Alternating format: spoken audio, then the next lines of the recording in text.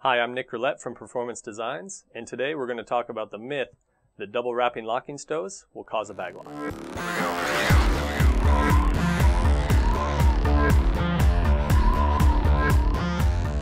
I'm sure all of us at one point or the other have heard that there's a myth out there, double wrapping locking stows will create a bag lock, and I'm here to tell you that that is false.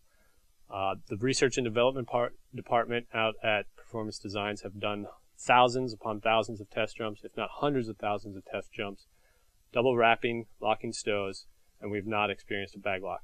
Most bag locks are due to sloppy packing and improper components used, worn out pilot chutes and things like that.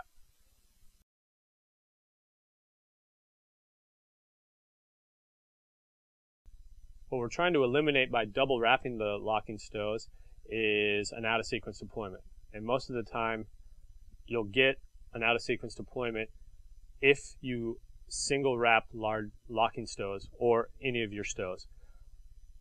Also we want to double wrap those locking stows is because you'll see a lot of people, and I've seen it a lot on the road, they will double wrap the rest of the stows, but they won't do the 2 stows or the 3 or 4, however many grommets happen to be on the bag. And so there's nothing symmetrical with the pack job. We want everything to stay consistent. That way we can trace anything back if we are experiencing bad openings. An out of sequence deployment is basically when the bag comes off the top of the canopy before there's tension on the lines, and the canopy begins to inflate, and the slider at that point doesn't do what it is intended to do, which is slow the canopy down. And those out of sequence deployments are the ones that are very, very hard, and a lot of people can get injured from having such a quick opening.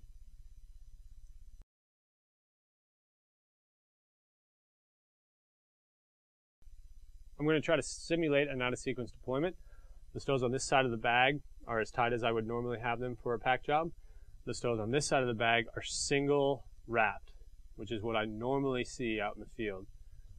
So I'm going to pull on this bridle, and the tension and the force isn't going to be nearly as much as perfect as you would normally get. That rubber band broke like we had talked about earlier, and that one was just about ready to go. But what you can see is when this stow released before this one did, that's an out of sequence deployment. If that happens up here, the canopy is now coming out of the bag. To properly stow the lines for our parachute, we want to make sure that everything's symmetrical. So if we're double stowing our locking bands, we're going to be double stowing the rest of the lines, even the ones that don't go through the grommets. And we want to have equal line stows throughout the pack job, between 2 to 3 inches from where the rubber band is to where the end of the stow is.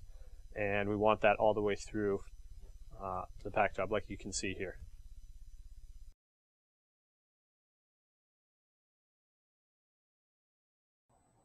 So today we went over the myth that double wrapping locking stows will cause a bag lock. We also discussed the proper techniques for stowing your lines using large rubber bands and the dangers of single wrapping those stows. Now take this information, try it out on your next pack job, and let us know how it goes.